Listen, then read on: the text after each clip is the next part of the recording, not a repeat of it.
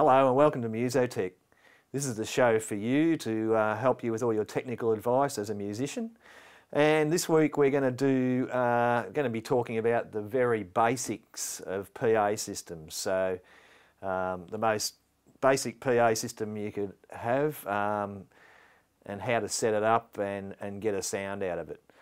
In future episodes we'll move into more detail of how to do a mix, how to set up more complicated PA systems, etc, etc. So first, a few basics that we need to have a PA system that actually works. We need a source, something like microphone. We need sound coming into the microphone, so person singing or guitar playing, etc. And what happens inside the microphone, there's a little diaphragm, little plastic diaphragm.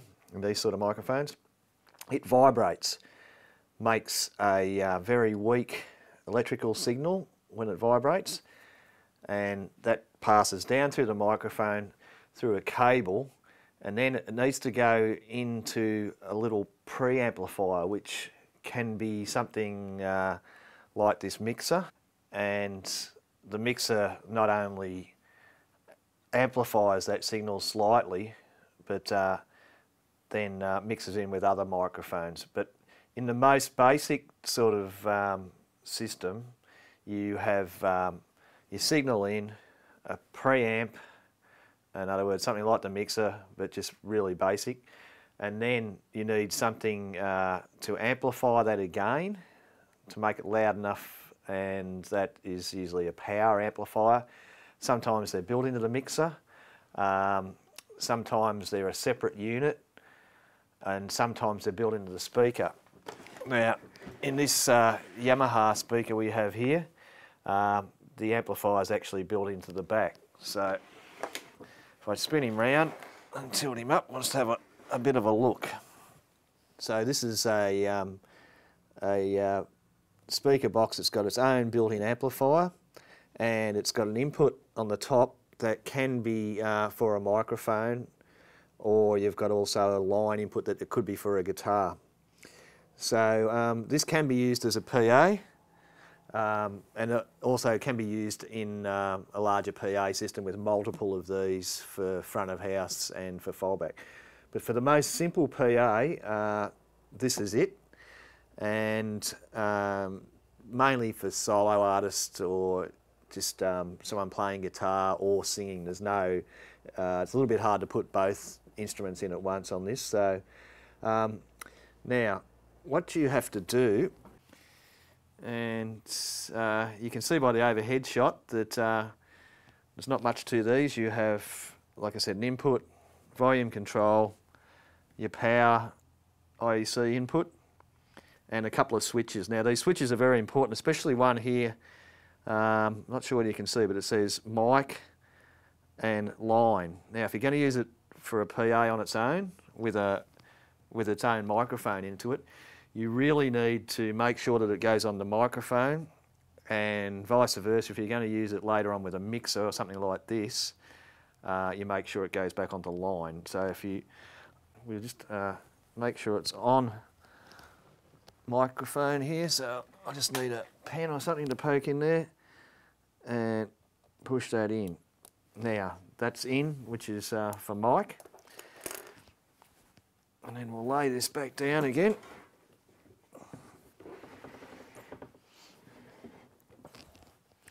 Now obviously we're going to plug a microphone. This is a vocal microphone here, dynamic microphone. We'll go into more details in the next few shows about a bit more about microphones. Or as I said, you could plug a guitar straight in to that guitar type jack there, but in that case you'd most likely leave it on the line setting depending on your guitar pickups. Now so what we do is plug some power in first, as I said. Got our power lead here, plug it in and flick the power switch to on. Now as I said, I'll turn it around so we can see this side. As I said, I've switched the to mic input. Now the next thing I'll do is turn the volume right down Always a good idea before you plug a microphone in to make sure the volume's down on any sort of mixer.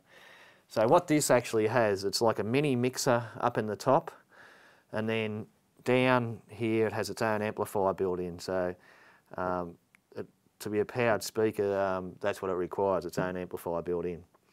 Now the top input says input, and that jack says input, and the bottom one is a through, so it's an output. So this is a 3-pin XLR, which I'll show you a little bit more detail if I go to the overhead shot. Now we'll just, if we can get that in shot there.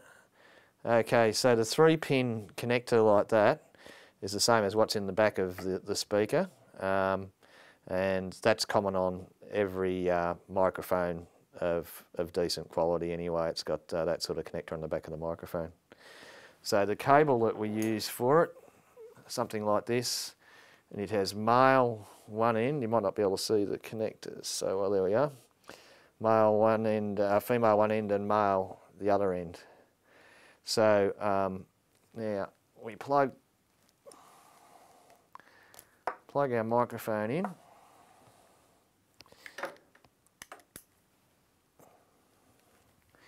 And then we plug the other end in to the speaker. See what this shot looks like. Yeah, it might be a bit better on this shot. Into the input here, which is just there. Now the next thing we need to do is, the power's already on, we had the power on, we had the volume turned down. So we'll gradually increase the volume. I'll come back to that shot. Gradually increase the volume, and slowly you should hear it's starting to work as a PA. Now that's quite a nice sound. In a good quality microphone, good quality powered mixer like this with a decent microphone, you won't need a lot of EQing. So luckily they don't come with much EQing. This particular Yamaha one comes with some limiters, so what that means is it can't drive it too hard and damage the system. It also comes in with a high pass filter, which, as you can hear there, gets rid of all the lows. So if you want it clearer for announcing sort of work, that's what you'd use. But for vocals, for music, I think I'd probably leave it out. So you've got that warmth of sound. And you've also got a preset there, a type of EQ that's got a bit of a boost in different areas on it. But for this particular thing, I think I'd just leave it as it is. So that's quite a good PA, just for standard vocals. No effects, no reverb or anything like that. You could always put a reverb pedal in front of it, but you can hear the quality of that. Now, just one important thing is to make sure, with any sort of PA system, doesn't matter whether it's this size or a huge PA, one of the biggest hassles you have, other than getting clear, nice sound, is feedback. And feedback, for those who don't know, is that squealy, horrible noise you get when the microphone starts to amplify the sound from the speakers again, and it just keeps amplifying and amplifying it. So the problem you have there is if you turn up too loud, it'll gradually start picking up the sound from the speakers and causing that feedback, or if you have the speakers in the wrong position so that they're facing back into the mic can hear the speakers directly. So I'll just demonstrate that a little bit without trying to blow your ears out, or mine. And if we come around this side of the mic, you can start to hear it getting a little bit squealy there, that squealy noise. That's because the mic's picking up the front of the speaker. So always make sure your speakers are in front of you or facing away from you, other than fold-back monitors, which have to face you, but they're facing the back of the microphone. So the mic, these sort of mics pick up from this direction. So make sure your sound from your speakers is out that way and not the mic facing into the speakers. And you should have that. If you always remember that, to have your speakers, if you have a couple of speakers on stands for vocal PA, make sure they're out in front of the of where you are, and you'll get a lot more volume out of it, a lot more gain and volume before you get that squealy noise. So that's all for the real basic setup, but like I said, this is okay for just a soloist, one vocal, or a guitar, just plug straight into it. But now what we'll do is we'll move on to a bit more complicated setup, but not much more. but this is the system that you'd start using when you had more than one input required. This unit here is a mixer, like I said, so it actually mixes more than one source. And as you can see here, it's rows of knobs, and they're usually in a mixer, they're called channels, input channels or channels, and each channel has basically the same knobs on it. So if you just forget about most of them and come back to just the one channel, if you're putting one mic in for the start, is the best way to take it. Now what we're going to do is use the powered speaker still, but we'll have to switch it back, as I said, switch it back to line input. So if you remember that, if it's got a mic plug straight into it, it's on mic, and if it's coming out of the mixer, it's actually what's known as a line level coming out and going in. So first thing we'll do is turn down the volume again, and we'll get our little pen here to get at the switch. Now there's lots of different brands of powered speaker, but most of them have the basic ability to use as a microphone straight in, or to use them as a PA plugged into a mixer. So we'll actually leave that in there, because what we're going to do, that input now will come, now a line level, will be used as a line level out of the desk, out of the mixing desk. So switch to the overhead shot, and you can see here exactly how the desk's made up. As I said before, it's got different channels sitting there, and what we're just going to concentrate on for this demonstration is just one channel, so you can see how that goes. So we'll just use channel 1, which is the left one. Now over the right side of the board here, you'll see, if I just angle it around a little bit, you'll see a fader over the right here. If you can pick that, it says main, and so that's your main output level. So what happens is your sound comes in through your input channel, you have a fader or a volume control down the bottom here, and as you turn it up, it feeds it across to this master or main out, and then out through these connectors on the top here. So what we need to do then is plug our cable from the speaker into one of the outputs on the top. Doesn't matter which one, but usually if you're only using one, you'd make it the left. So I'll plug it in left. So as I said, we won't go into a lot of detail. This is a fairly complicated mixer. It's not the most basic. So don't worry too much about all the knobs we're not using and things like that. But as I said, this is just very basic PA setup, so you can get a sound out of the PA. We'll go into more detail in the next couple of episodes.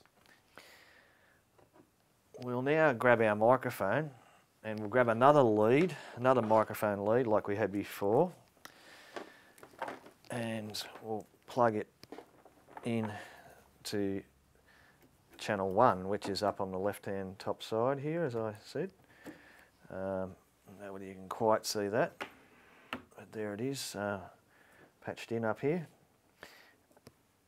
Now, we're plugging our microphone into the other end of the cable, obviously. Now, it's not always a microphone either. It could be, it can be like a DI box, or so something similar to this, which is used to feed an acoustic guitar or something, or some other high output source such as a keyboard or whatever back in. So instead of plugging your microphone in, you can actually plug the DI in.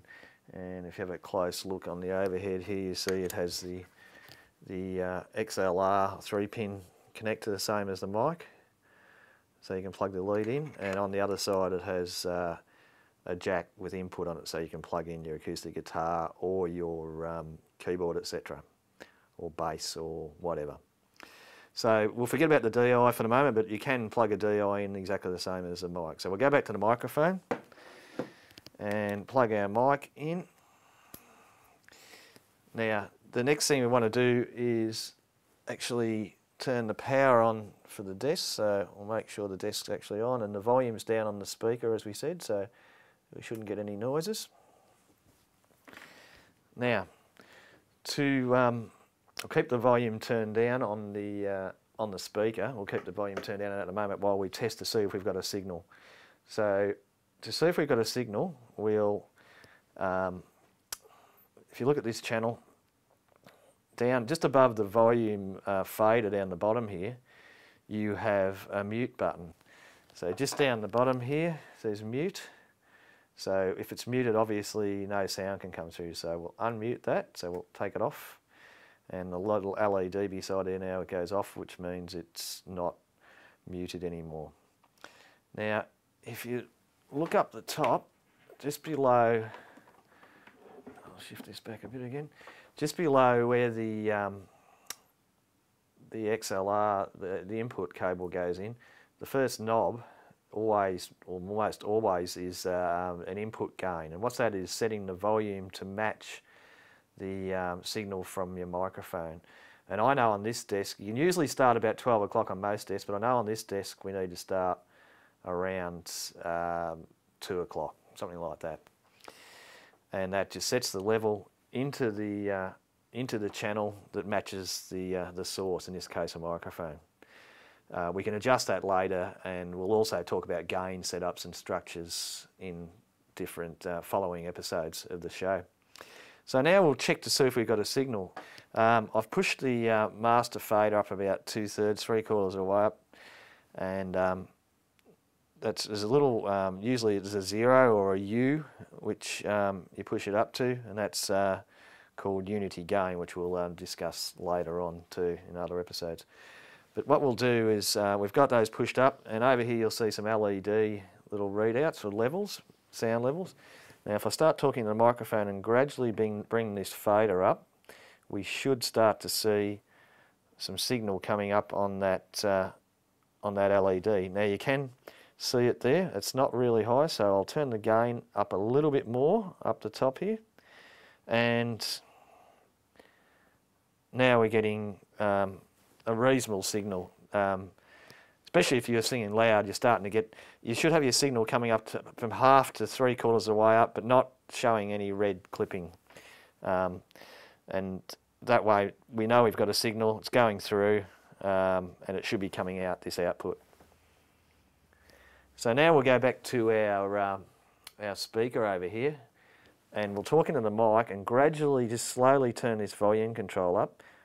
Up, 2, 2, 2, 1, 2, 1, 2, 3, 1, 2, 2, 2.